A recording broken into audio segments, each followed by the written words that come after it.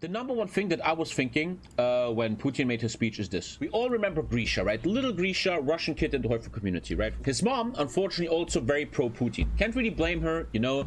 She got brainwashed her whole life. Can't really blame her. And this family is a great example of what's happening now in Russia. Grisha's mom is like, yeah, Putin, Putin, blah, blah, blah, blah, blah. Now, what do you think this woman would think when someone knocks at little Grisha's door? Luckily, he's still too young, and is like, you are being drafted to join the great war in Ukraine. At that moment, even a brainwashed mother is gonna be like, wait, what? They're taking my boy? They're taking my boy? It's time. That was the first thing I was thinking, man. These people need to wake the f up at all. Anyway, let's check this out real quick. Over the last month or so, things have gone really downhill for the Russian army. Ukrainian forces have recaptured thousands of square kilometers of territory, mostly in the north around Kharkiv. Another thing I want to talk about, which is, something I've seen on Twitter. Number one, first thing I want to say is, sometimes I make a mistake. I go to political German Twitter. What do I mean? In Germany, we have certain topics, like certain political TV shows in the evening, and then people talk about that stuff on Twitter. The biggest mistake you can ever do in your life is read German political Twitter. These people are the most fucked up, gone people I've ever seen in my life, man. Can you tell us an example? Yesterday, Sarah Wagenknecht, a left-wing politician that is actually pro-Russia, she says that we are in an economic war and we should stop supporting Ukraine in order to get Russian gas and give gas to the German people, man. She said that yesterday in a TV show. Anyone who can count to 10 knows, for example, that that is fucking ridiculous. People are dying, and it's our duty to help these people in Ukraine. But this woman says we should stop helping them, man. Then I go to Twitter and I read about that stuff, and there's all these people, these 50-year-olds fucking Germans. She's right! Yeah! Why should I freeze for fucking Ukraine? Putin did nothing wrong. I feel like how I could be a big Twitch streamer, I could be like Hassan, but more like in a Bill Burrish way. I talk about the news, but I rant all the time. I think that's how I could be big on Twitch. What do you think? I don't care. Let's go. As such, Russian morale is apparently at an all-time low.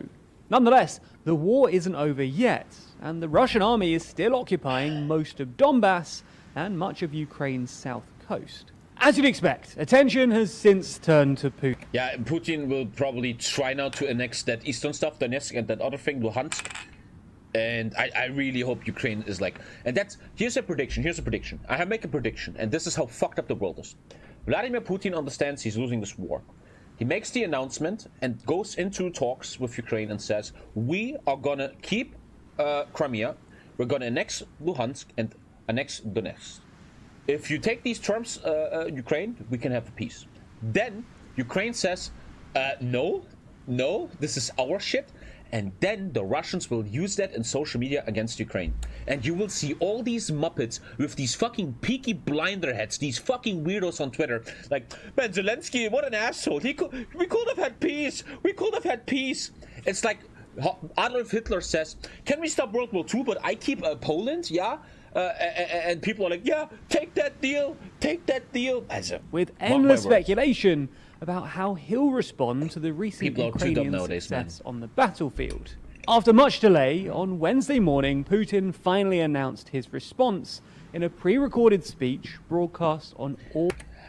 I always wonder why they pre-record this stuff. I found, you know, there's these rumors that he's a bit fucked and he's shaking and stuff. They always pre-record everything. Also, a lot of Botox in this face, man. A lot of Botox. I sometimes feel like they want to hide his weaknesses or something. All major Russian news networks. So in this video, we're going to be taking a look at the most recent developments from the battlefield. What Putin actually... I mean, dude, I'm stressed when I can't do my washing machine. Imagine how stressed he must be, man. He's literally losing this fucking war he started, man. Imagine feeling like him. If this was our 4 at Alta 4 and restarted in already. The speech, and whether the measures announced will actually help the Russian army. Before we get into the speech, a quick look at the most recent developments on the battlefield. As we detailed in our previous video on the topic, the last few weeks have witnessed Ukrainian forces making rapid progress in Kharkiv, with the new front lines stabilizing. I have so much respect, and sometimes I feel a bit like a pussy. I'm watching videos of the front line, and there's a lot of foreign legionnaires, you know? there's French people, German people, Japanese people. There's soldiers. I mean, they're fucking soldiers. I'm not a soldier, okay? These guys fucking know what they're doing. And they went to Ukraine to help them. I mean, they're getting paid, sure, but they're fighting for Ukraine, and they're at the front lines, man. I have a lot of respect for these people, man. I was just listening to the radio as I came home, and what Vladimir Putin is doing, he's acquiring 300,000 reservists. If you are written down as a reservist in Russia, you're now getting activated. And I was thinking, that's me in Germany, right? If Germany will do that, they would fucking call me. On the Oskil River in Kharkiv, Let's go. and along the Savetsky IRL streams from the Donetsk. front. I would straight up. I probably shouldn't IRL stream on the front line, because then the enemy knows where you are, right? Fucking green shots and chat, and he's like, oh, but he's right there, he's all there. Since then, though, Ukrainian forces have made further progress along the Savetsky Donetsk, taking territory. When I look at Zelensky, I sometimes wonder, do you think for PR he's working out a lot lately, so he has nice muscles in videos and photos? I think so. Do you think Zelensky has, in his day, 1 hour workout planned so he looks better on pictures? I think so. I've been thinking about that. He's probably working out, yeah. Either side of Lyman, which is now essentially surrounded. From here, the Ukrainians have basically two options. Firstly, they could continue eastwards along the river, putting pressure on the Russian campaign in the east. This would essentially involve moving towards Lysychansk and Severodonetsk, two towns captured. And you have to grow a beard. Yes, in war times you have to grow a beard. And Putin is mad because he can't do it. All the Botox probably killed all his beards in late June. Or they could move even deeper into northern Luhansk, where there's a lower concentration of Russian troops. What I'm interested is that one day historians are going to analyze this war, and I'm very excited to learn from that. What went wrong for Russia? What exactly was the meta? I think this is so interesting, man. Like from a strategic standpoint, I think this is so interesting, man. Like right now, right, the Russians are retreating. You should probably keep pushing so they can't entrench themselves. HOI4, right? HOI4. With the eventual aim of taking the railway that runs from Valuki to Luhansk city. And this could be tempting, because since the Ukrainians captured Kupiansk a couple of weeks ago, thereby preventing any rail transit between Russian forces in Donbass and the Russian town of Belgorod, this railway has become the primary supply route for Russian forces in Donbass. And if the Ukrainians can reach it, the faltering Russian advance towards the last two Ukrainian holdouts, Kramatorsk and Sloviansk, will have their supply lines essentially cut off. At the time, it's such a weird situation Ukraine finds itself in, right? How far do you go in this war? Because Ukraine isn't stupid. If they make one step into Russian land, the Russian propaganda machine is going to use that so fucking much, man. Like, Ukraine knows they cannot go too far. Also, Russia is very well known for false flag attacks, right? Guaranteed, man, they're gonna do false flag attacks. The Ukrainians went over the border, they killed civilians, oh my god, yeah. Time of writing, though, it looks like the Ukrainians are going for the first option. As of Monday morning, Ukrainian forces have captured the towns of Yampil and Bilhorivka, the latter just 10 kilometers west of Lysychansk. Imagine calling for the use of nukes. Aren't you on the same level than Adolf Hitler? Aren't you the biggest human scum of Earth? Like, I'm gonna make a very polemic question. What's missing in Putin's regime to reach Hitler Germany? Obviously a Holocaust on a large scale. Even though you can say there is a genocide happening on a small scale, they're literally provenly showing that there's massacres, torture, killings, you know. And I just hope that history books will not look back at this time as, look, when you play HOI4, right, what happened historically and in HOI4 before Germany attacks Poland? Hitler does whatever the fuck he wants, and the West is just like, yeah, okay, we want no stress, we want no fucking, okay. And nowadays, if you look back in history, you have to pay for that, right? Neville Chamberlain is still being frowned upon today as the appeaser who tried to appease with Adolf Hitler, man, you know? And I think history will look at this time, and they will judge us, the West, how we handled the new Hitler, Putin, how we appeased, man. And all the people in the West, Sarah Wagenknecht, AfD, Alice Weidel, they will go down in history as the appeasers, as the collaborators, as the scum of the earth that was pro-fucking Fourth Reich under Putin rule, man. Anyway, that's the most recent update from the battlefield. Things are still going badly for the Russians, which leads us on to the main topic of this video, Putin's speech. Now, the first thing to say about the speech is that it was originally due to happen on Tuesday evening. That's because on Tuesday morning, the Donetsk and Luhansk People's Republics announced that they plan to hold referenda on accession to the Russian Federation, running from September 23rd to September. Man, I wonder what they are going to vote for, man. Oh, what are they going to vote for, dude? 27th. Russian occupying forces in Kherson and Zaporizhia also announced that they plan to hold referenda sometime soon. We have to send everything to Ukraine. Everything, man. We gotta... Dude, you have to fight evil. I said this 4 months ago. You have to fight evil. Did we not learn from history? You cannot talk to psychopath leaders like Adolf Hitler and motherfucking Vladimir Putin. They are the enemy. Sure, you have to politically be careful, man. You know there's nukes involved. Also, you are the problem with Germany. You are unfortunately connected to Russia. All the gas is from there. And if you fuck with Russia, the gas is getting fucked. Then the Germans have no gas in winter. They don't vote for you. You lose the election. That's the fucking weakness of democracy, you know? It fucking sucks. It's complex as fuck. Any German, I'm going this far. I'm going this far, man. Tommy is now becoming a linke Ratte, okay?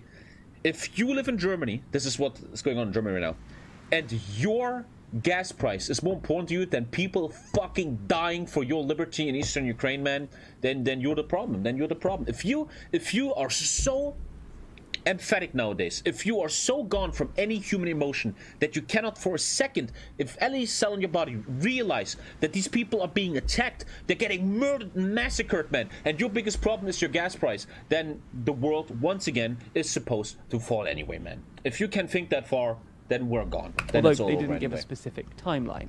As you'd expect, the international community made it immediately clear that they consider these referenda to be illegitimate. It doesn't even control any of these oblasts in their entirety. Regardless, just a few hours later, Russia was continuing with their plans, because the Russian Duma passed new laws introducing the concepts of mobilization, martial... Important update. Growing signs that Russia is preparing to declare partial or general mobilization. Russian lawmakers in the state Duma passed legislation to do that. ...law and wartime into the... Imagine you're a young man in Russia now, man. You must feel a bit weird. ...and stipulating new harsher penalties for desertion, surrender and looting. Then, a few hours after that, Russian state media announced that Putin was due to give a so-called address to the country, something he hasn't done since he announced the special military operation all the way back in late February. At this point then, it was clear that the Kremlin were up to something. One thing, listen to a German man. When I talked to my grandpas and grandmas and we talked about the war and their parents, the number one thing they all said is, man, that the war was the worst thing a human could go through, man. And that's unfortunately a bit lost nowadays. The new generations, they don't know what war is anymore, man. They don't know how terrifying it is. And the problem is that generations, they lose that experience. They don't know what war is, man. And they think it's cool and it's fun. And yeah, I want to die for Putin, man. But then you go to war and you realize this is the fucking biggest shit ever, man. And unfortunately, every 100 years, the new generation in peace times doesn't know anymore the terror of war, man. It sounds weird, but listen to me. My dad is a massive alcoholic and he's probably about to die in the next years. Now, I'm going to say something weird, but listen to this. Adolf Hitler is the reason my dad is going to die. Why?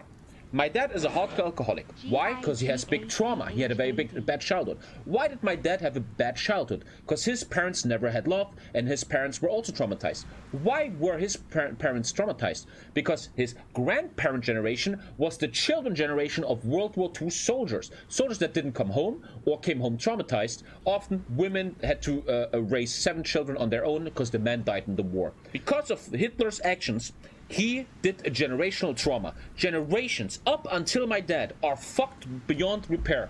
Alcoholism, suicide, everything. Because they never overcame this trauma. And that's something you have to talk about when you go to war in Ukraine. These people, whether you win or lose, will be traumatized for generations, man. There will be so much trauma for 80 to 100 years, man. I think, for example, I'm the first generation to break through it. I'm not traumatized anymore, thanks to my mom bringing me up. And that is very, very, very sad. And there's no fucking winners. Rules and planned speeches. However, at 8 p.m. that speech was pushed back to 9, and at 9 it was pushed back to 10, and then finally at 10:30, the editor of Russia Today announced that the speech had been rescheduled to Wednesday morning. Yeah, because it would finally be broadcast at 8 a.m. Moscow time and opened with Putin's unusual shtick. What the fuck are these old-ass phones? Did you see that old-ass phones? What the fuck? They're even yellow. 10 minutes in, Putin announced that Russia will be declaring a partial mobilization. This essentially involves deploying reservists and any men that have previously served in the armed forces. All in all, this amounts to about 2.5 million. That's reservists. I was Googling that in Germany because I'm interested. For example, in Germany, there's a law. If you were in the German army for more than, what was it, 24 hours or something? You are written down in the system as a reservist, former serviceman, and you can be reactivated. Then, a few minutes later, Putin made a thinly veiled nuclear threat, warning NATO that Russia would use all means available to protect its territorial integrity. This is pretty worrying, too. Very worrying. Dude, this is like, imagine Hitler had fucking nukes. This is what this is, pretty much. Because if Russia approves the accession referenda, and therefore considers Luhansk and Donetsk to be part of Russia, Ukrainian resistance in these areas would constitute threatening Russia's territorial integrity. Something I also wonder right now is, I wonder what the global intelligence services are doing. CIA, Mossad, you know, they must be working. Because one thing I understand about intelligence agencies is, you know, that's what I read in books and podcasts, etc. Intelligence agencies, their main goal, their main reason to exist is to make a connection to others, you know? For example, CIA and Russian intelligence, they know each other. They know where to meet each other. They know how to call each other. They have connections to each other, so they can talk about shit, right? And I really wonder what they're doing right now. Are they like, hey, Vladimir, are we okay with the fucking nukes, man? Ivan, what's going on over there? Therefore, legitimizing the use of nuclear weapons under Russia's own nuclear doctrine. At least, imagine you attack another country and you fuck up so bad you have to be a little kid in the sandcastle who's like, don't destroy my castle, I kill everybody. He will literally go down as the biggest cunt of this fucking century, man. Last century was Hitler. This is his, man. In Putin's eyes, that is. So, will this big announcement make much of a difference? Well, it does make some sense, given that the Russian army is clearly running out of both weapons and troops. On the weapons front, the Russians have apparently had to buy old Iranian drones and North Korean artillery in order to replenish depleted stockpiles. And on the personnel front, Russia has already tried to raise volunteer battalions to fight in Ukraine. And over the weekend, a video emerged of the leader of the Russian mercenary Wagner group trying to recruit new infantry from a prisoner colony. However, it's both politically risky and perhaps ineffective. It would be politically risky. What a TV show, man. It's like Moscow has spent the last few months insisting that this is just a special operation, and a partial mobilization tacitly admits that it's really a full-on war. It's also worth mentioning that when he first came to power, one of Putin's big policies was a move away from conscription towards a contracted military service. And any mobilization here essentially amounts to a U-turn on that policy. Furthermore, there's no guarantee that it will even help that much. Mobilizing 2.5 million men will take a minimum of a few months to organize. Yeah, you also need equipment for them. Also, the morale seems very low. I mean, why would you fight in a war that... I came to a conclusion, studying the Ukrainian-Russian war. I came to a conclusion. If you look at human history, I talked about this, it seems one of the worst decisions a leader can do is to go into an unjust, aggressive war. Most of the time, not always, every time you walk into an objectively speaking unjust war, you mostly lose that war.